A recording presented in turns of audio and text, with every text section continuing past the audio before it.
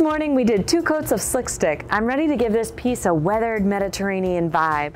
I'm going to mix 1 scoop of sea spray per 4 ounces of paint to give it a textured look. 1 scoop of sea spray per 4 ounce of paint.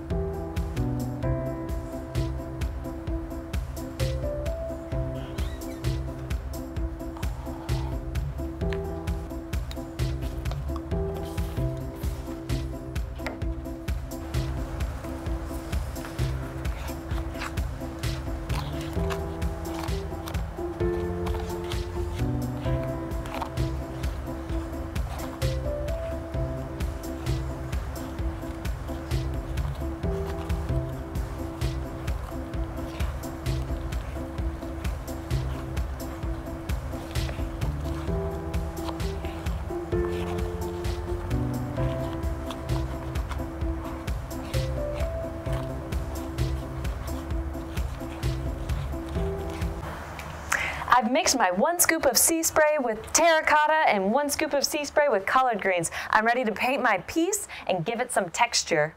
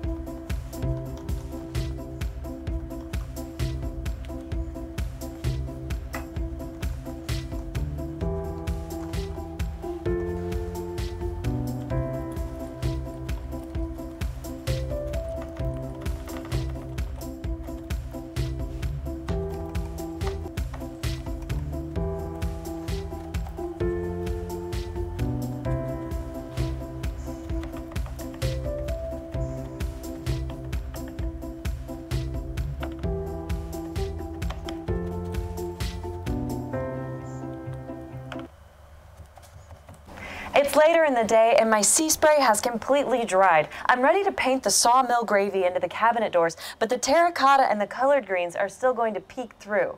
If I said previously that I painted this piece using Slick Stick, I actually used Boss to cover up the aubergine color.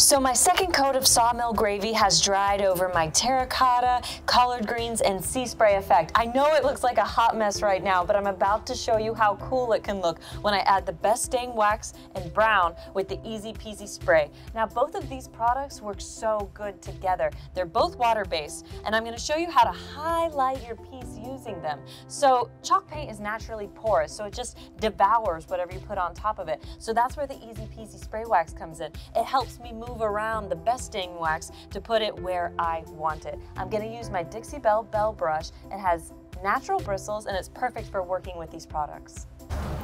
This project has been such a fun journey. It's been a complete makeover. I used white lightning all over to clean, 2 coats of Boss. Then I mixed the sea spray texture additive into collard greens and terracotta to achieve this really cool weathered look.